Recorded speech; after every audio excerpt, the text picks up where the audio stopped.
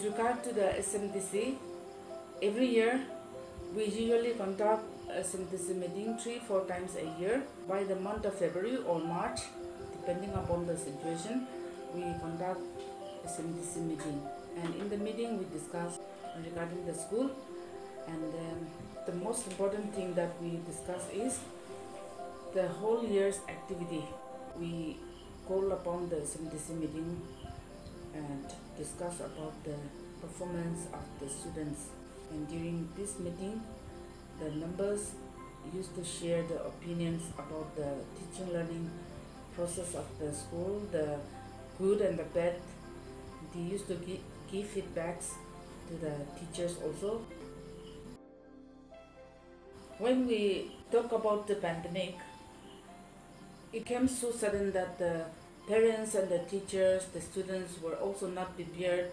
So with the issuance of the government's order and the NBC order, given the guidelines about the maintenance of the SOP, the school, led by the headmistress and the faculty members, gathered up together. We had a meeting and discussed about the issues, challenges that are faced by the school. So in that meeting, we particularly discussed about the social distancing, usage of the hand sanitizers, and using of masks. If any of the student is not coming with the wearing of the mask, he or she will be given a mask by the school.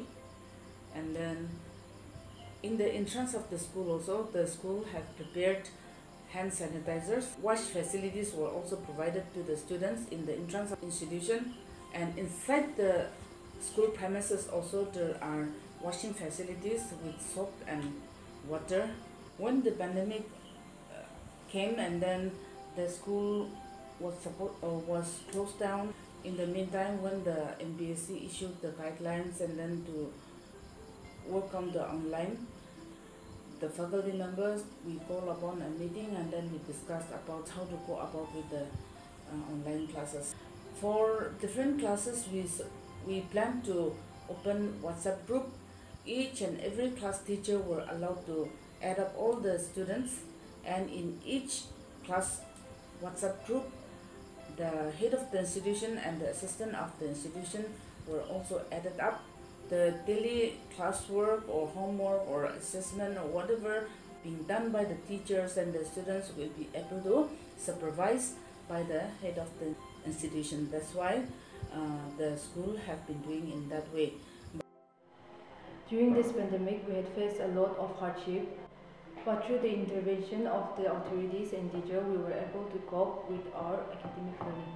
The students need to do their notes, and then after writing all the notes, the students had to make PDF file and then send it back to the teacher, so that the teacher will assure that the student have already noted down the notes and everything. During the year of 2021, we got to go to school for some time, and it was very helpful for us to go to the life skill classes, as it may help us in the future.